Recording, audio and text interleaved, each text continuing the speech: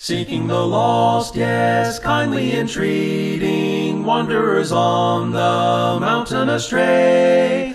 Come unto me, his message repeating, words of the Master speaking today. Going afar upon the mountain, bringing the wonder back again.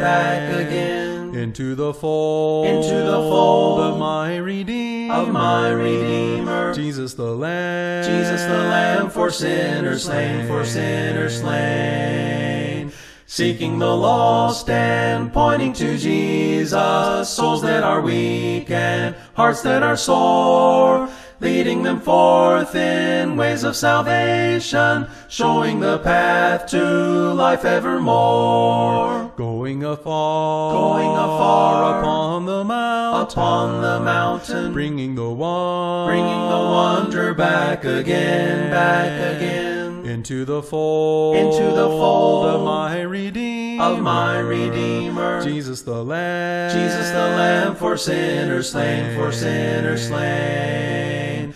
Thus I would go on missions of mercy, following Christ from day unto day, cheering the faint and raising the fallen, pointing the lost to Jesus the way. Going afar upon the mountain, bringing the wonder back again. Into the fold of my Redeemer, Jesus the Lamb, for sinners slain.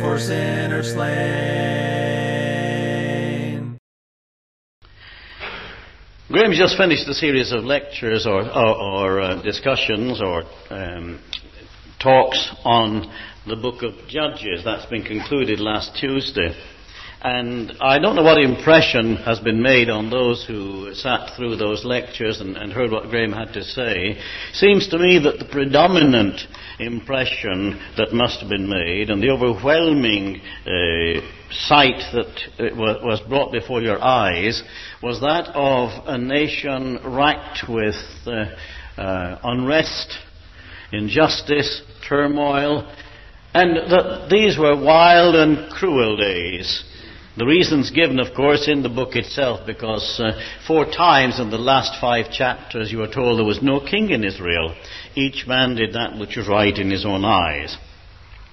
And in that 3rd verse of the last chapter, there's a very graphic cry raised by the remaining 11 tribes after a devastating assault had been made upon the tribe of Benjamin. A cry that shot through with anguish and pain because of what had happened, because of what they've done to their brethren. The 11 tribes met together afterwards at Bethel, and they said, "O Lord God of Israel, why is it come to pass in Israel that today there should be one tribe lacking in Israel?" Now you can't read that story that covers the last 3 chapters, and it seems to me that the fact that it does cover 3 chapters is an indication of the importance of that event. But you can't read those 3 chapters without feeling the overwhelming sense of loss and grief and anguish experienced by those remaining 11 tribes. And I believe that's emphasized by the way in which the name Israel occurs 3 times in that statement. O Lord, the God of Israel, why is it come to pass in Israel that today there should be one tribe lacking in Israel? That repetition seems to convey the thought that Israel was meant to be a unity of 12 tribes bound together with ties of brotherhood and love. Each descended from father Jacob, each having its stone in the breastplate of the high priest carried before God into the tabernacle, each one with his appointed place in the arrangement around the tabernacle when the tabernacle was erected. Each one blessed first of all by Jacob and then later by Moses. And now one tribe, one entire tribe is absent. The circle has been broken and the unity has been lost. Now, The missing tribe was the tribe of Benjamin, and it seems to me that that's what made the agony all the more difficult to bear, because after all, this was the tribe descended from the youngest son of Jacob, known by that name. You may remember that Benjamin had been born in the land of Canaan. In fact, the only one of the 12 sons of Jacob to be born in Canaan. The other 11 were all born in Mesopotamia. But in giving birth to Benjamin, Rachel, who was the only woman that Jacob ever really loved, died. And such was the sorrow at her passing that in dying she named the little baby Benoni, which means son of sorrow. But Jacob, recognizing that all that he had of Rachel was now to be found in this little baby, had renamed the child Benjamin, which means son of consolation. And in those early days, you discover that even the 11 brothers, though they did come from 4 different women, as a matter of fact, the 11 brothers really looked after that little baby, that youngest brother of theirs. They took care of him. They felt a responsibility towards him. You read that in the story of, for example, the various journeys they made to the land of Egypt in order to get corn for their families. And indeed, in Psalm 68, David actually calls him Little Benjamin. That's the sense of affection that the other 11 tribes had for their younger brother, Little Benjamin.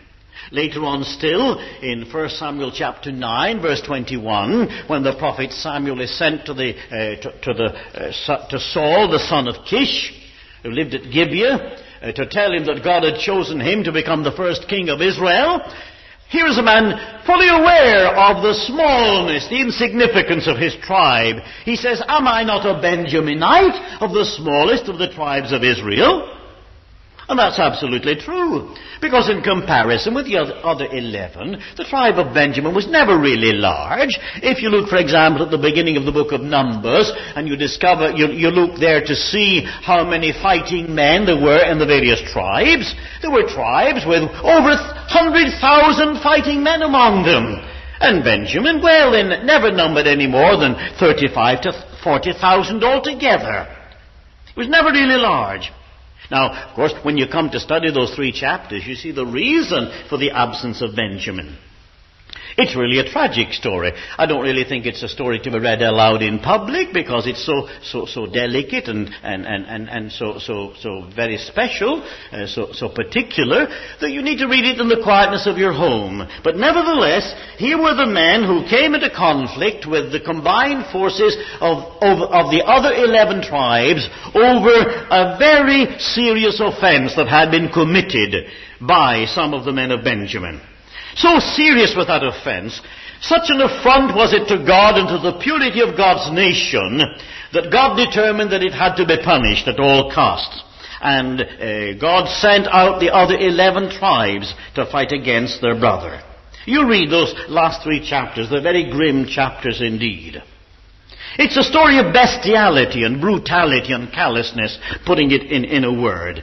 And again, it reveals the lawlessness of the times through which they were living. But you see, by their attitude, the rest of the men of Benjamin, in refusing to hand over the guilty men to be punished, became accomplices. They became parties to the offense. And that was something that could not be tolerated. So the order came, as I say, to the other remaining 11 tribes to march out against Benjamin.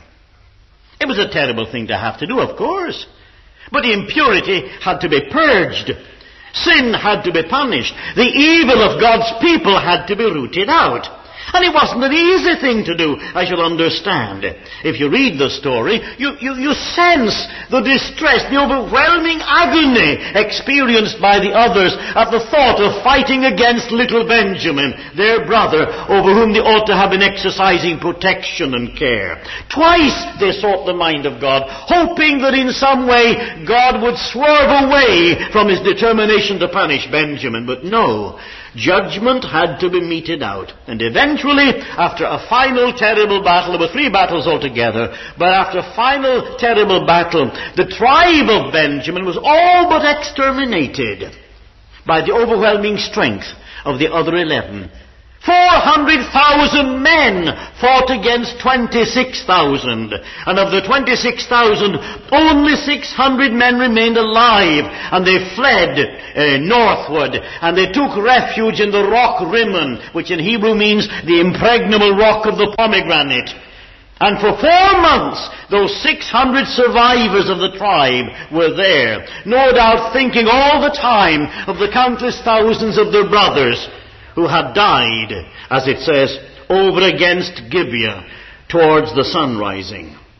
Besieged they were. Meanwhile, the rest of the tribes, well, for them it was a heartbreaking time. When the battle was over, they assembled at the tent of God in the tabernacle, and they looked around to see who was present and who was absent. And little Benjamin was absent. And so deeply was that loss felt that these strong men wept as only strong men can weep. And the cry is raised, we're told. They raise the cry, "Oh, Lord, the God of Israel, why is it come to pass in Israel that today there should be one tribe lacking in Israel?"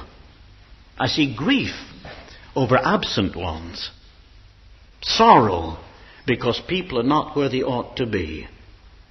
Well, of course, that's natural, isn't it? You're going to say we naturally grieve over the absence of loved ones, people who are not present, people who are not missing. You see it all through the Bible. You go back to the book of Genesis chapter 3. Don't you sense something of the same sorrow in the voice of God when, after sensing that the fellowship between himself and Adam had been lost, walking in the garden in the cool of the evening, Adam didn't come forward to meet God as at other times, and you have the voice of God saying, "Adam, where are you?" Adam was in hiding, just like Benjamin. Adam was absent. If you come over to the New Testament, it seems to me there's a tremendous cry in the words of Paul in Romans chapter 9, when he's been glorying in the fact that the gospel has been brought to the Gentiles. He's glad that the barrier has been broken down, but the heart of Israel is still hard. And Israel has rejected its Messiah, refused the Savior. And Paul says, "I have great sorrow and unceasing anguish in my heart, for I can wish myself accursed from the Christ, for my kinsmen according to the flesh, for Israel's sake." And he goes on to say, "My heart's desire and prayer for Israel is that they might be saved." As I say, he's glad that the Gentiles have been brought in. But he says, "I have unceasing sorrow, pain in my heart for Israel." Israel was missing. Israel was absent. By the way, it's interesting to notice that in Philippians chapter 3 verse 5, in giving his pedigree, this same man says, "I am of the stock of Israel, of the tribe of Benjamin." Paul was a Benjaminite. It's interesting. You read in the book of Judges, Israel lamenting the absence of Benjamin. And in the letter to the Romans, you have Benjamin's most illustrious son lamenting the absence of Israel. It's striking. Now, there's no question, I say, that the other 11 tribes loved Benjamin. If you read on from verse 3 of that 21st chapter, you'll read that it says that the 11 tribes had compassion on the men of Benjamin. And there's always this sense of love for the absent ones, or there should be anyway. You get it in the case of Jonathan, away back in the book of Samuel, 1 Samuel 20 and verse 18, where Jonathan is speaking to David and talking about David going into hiding because Saul was about to kill him or seeking to kill him. And Jonathan says very pointedly, "Your place will be empty and you will be missed." Your place will be empty and you will be missed. Sorrow for absent ones. We'll come back to that in a minute or two. I say that because, absentees didn't always arouse the emotion of sorrow. Other emotions were sometimes raised as well. For example, if you read the book of Judges chapter 5, you read the overwhelming scorn of Deborah as she speaks of the absentees at the time when the Canaanites had been defeated. And there's that glorious song of victory raised by Deborah. And she talks about the absentee. She's not afraid to mention them by name. She's not embarrassed about it. She says there were certain people who should have been there, but they weren't. They should have given help, but they didn't. For example, she says, Reuben, where was Reuben, she asks. Why, she answers the question, he was listening to the bleating of his sheep in his sheepfolds. Oh, he sent a promise to come, but he never fulfilled his promise. Why didn't he do it? And then again, he wasn't the only stay-at-home. What about Gilead? Well, Gilead, she says, stayed on the safe side of the River Jordan. He stayed on the other side of the river. He didn't get involved in the battle at all. What about Dan? Well, Dan hid himself in his ships off the coast till he saw how the battle was going. And what about Asher? Well, Asher hid in the ravines and the gullies. He too was afraid to come to battle. Oh, yes, she said. You read it. You read the Song of Deborah. The battle was won, but no thanks to the absentees for that. And you know, if you can see how you can spiritualize this. I don't have to spell this out, do I? I don't have to paint you a picture. We may, like Reuben, as believers in the Lord, send our promises of support and leave the promises unfulfilled. The battle will be won, but no credit to us. And if we're not there in the battle when the fight is at its hottest, don't expect to share the victory when it's won. If we fail to throw our weight in for God, He'll accomplish His purpose just the same, maybe not with our help, but certainly with somebody else's help.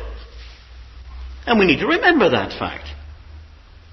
And by the way, if you think these were bad, there's somebody even worse than that. There's a very deceitful tribe mentioned in Judges chapter 8, and that's the tribe of Ephraim.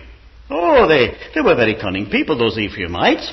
For example, when Gideon fought against the Midianites, everybody knows that story of Gideon winning a battle with 300 men. You know, we studied that particular story. Fighting against the Midianites with only 300 men and gains a tremendous victory. When the victory's won, the men of Ephraim come along and very indignantly want to know why they hadn't been sent for to help in the battle.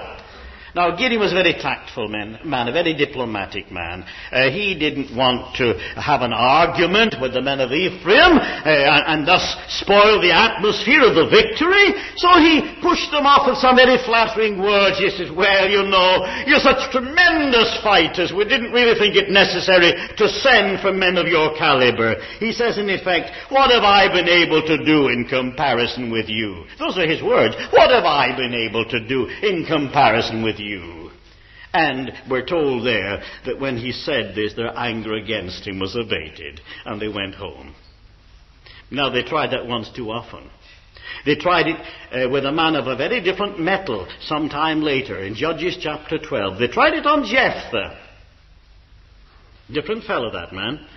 They came along after Jephthah had won his victory against the Ammonites, and they said again, why didn't you send for us? Why didn't you call upon us to do battle with you?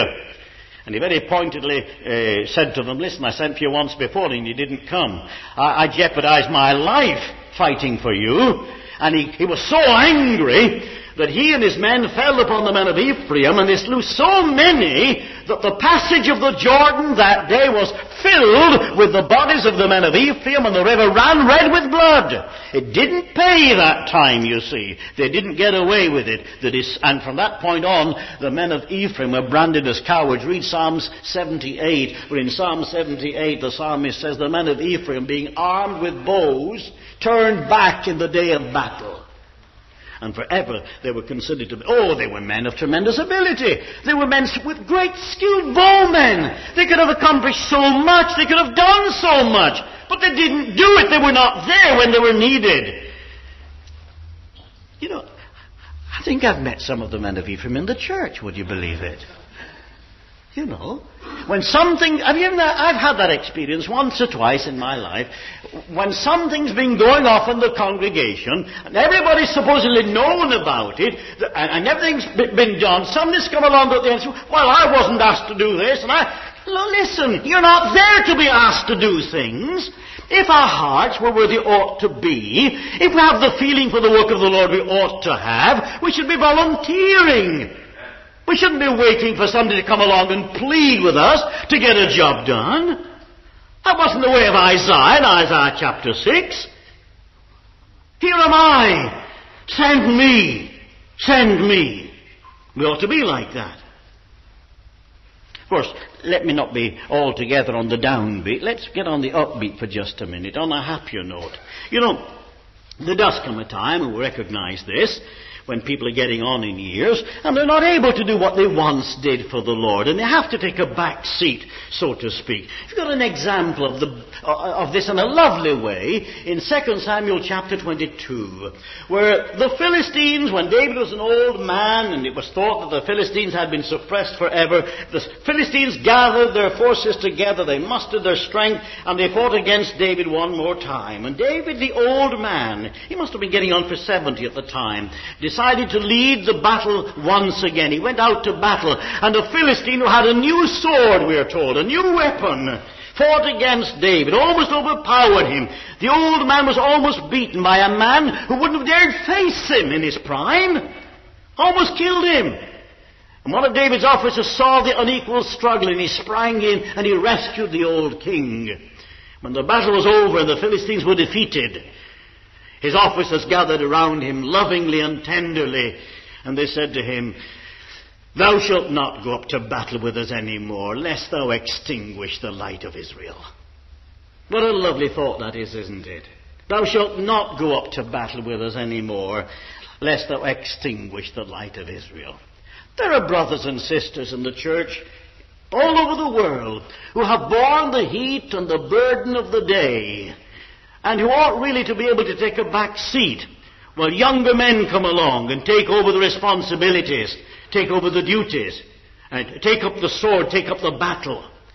And that's what it ought to be. I wish somebody would come along to me and say, "Thou shalt not go up to battle anymore, lest thou extinguish the light of Israel." Because I'm sometimes feeling the heat and burden of the day. I can tell you, it's a lot more difficult for me to preach than it used to be. Take my word for that. But you can't think that these brethren are absent because of indifference or because of lack of zeal or enthusiasm or lack of concern.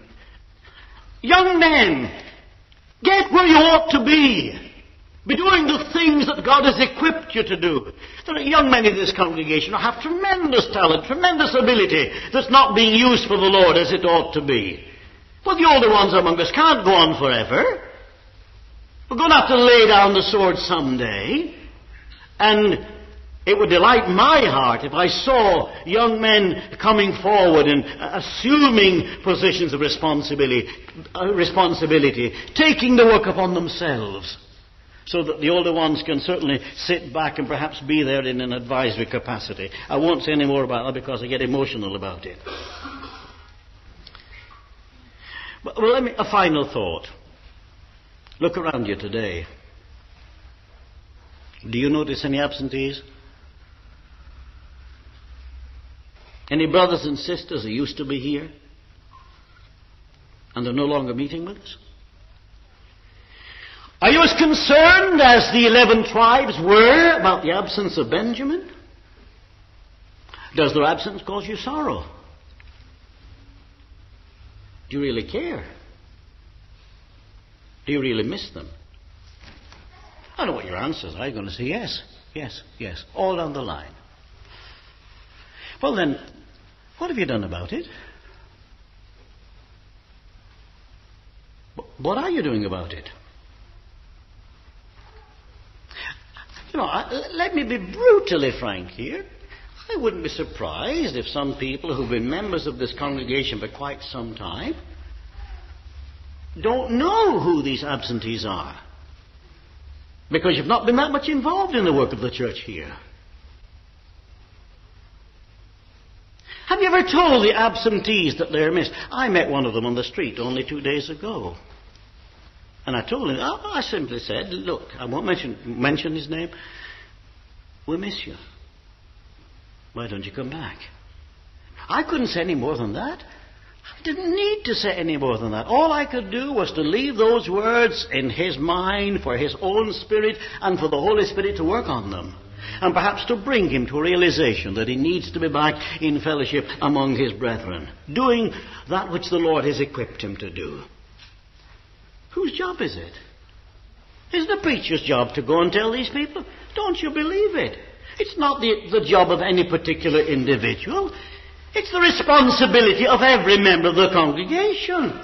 If you see somebody going astray, if you see somebody wandering off and being in danger of being lost, don't you feel you should have enough of the love of the Lord Jesus in your heart to say something to that person and to do something about it? Just say the word. And it may only take a word. You know, it's amazing what God can do with a word. Who hath despised the day of small things, the word says. God can use little things. He's done it in the past. It was only a look that rent Peter's heart the night he betrayed Jesus, that sent him out into the darkness of the night to weep lonely, bitter tears of repentance and regret. God can use little things. It can be, for example, the resemblance to a long-dead mother's face that does it. Or the whisper of a children's hymn coming over the guilty years that lie between. Or the memory of a wonderful time of fellowship you had in days gone by. These are things that God can use. And if you will say the word, even say, sister, brother, we love you and we miss you. You can't be expected to do more. But you've done what you can. And remember that restoration is always possible. Oh, yes. Benjamin was restored. You wouldn't have thought so. Saul, the Benjaminite, became the first king of Israel, remember? After this.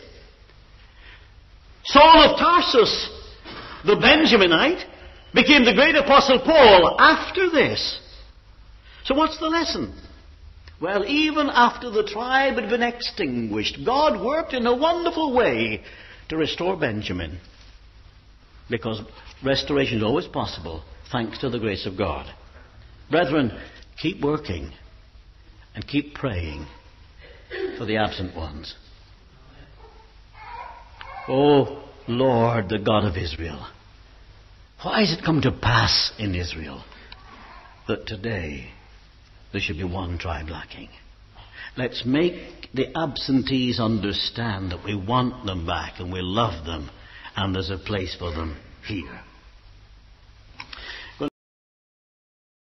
Since the love of God has shed priceless blessings on my head, I have made it my own. I will hide it in my heart that it never may depart. It shall rule there alone. The love of God within the heart will kindliness and warmth impart. The soul will glow like Jesus in his tender mercy. If the heart is made his dwelling place, the love of God glows like a flame. Through endless years, it is the same. The love of God will never fail nor lose its glory till we see him face to face. Since the Son of God came down with his love our lives to crown, he with us would remain. Greater love there could not be. Jesus died for you and me. In our hearts he would reign. The love of God within the heart will kindliness and warmth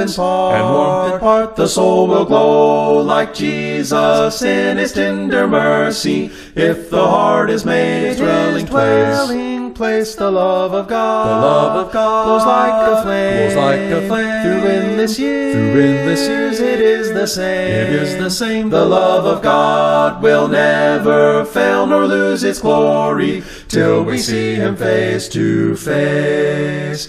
He who gave his love to me that I might from sin be free bids me share it today. As I love you, he has said, you must serve men in my stead as you go on your way. The love of God within the heart will kindliness and warmth impart. The soul will glow like Jesus in his tender mercy. If the heart is made his dwelling place the love of God. The love of God Glows like a flame. Glows like a flame. Through endless years. Through endless years. It is the same. It is the same. The love of God will never fail nor lose its glory till we see Him face to face.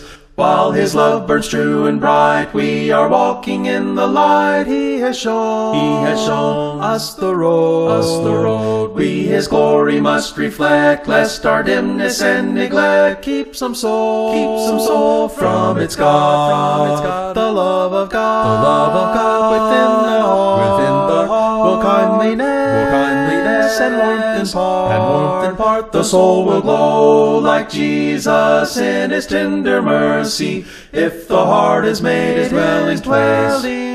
The love of God glows like a flame. Through endless years. It is the same. The love of God will never fail nor lose its glory till we see Him face to face.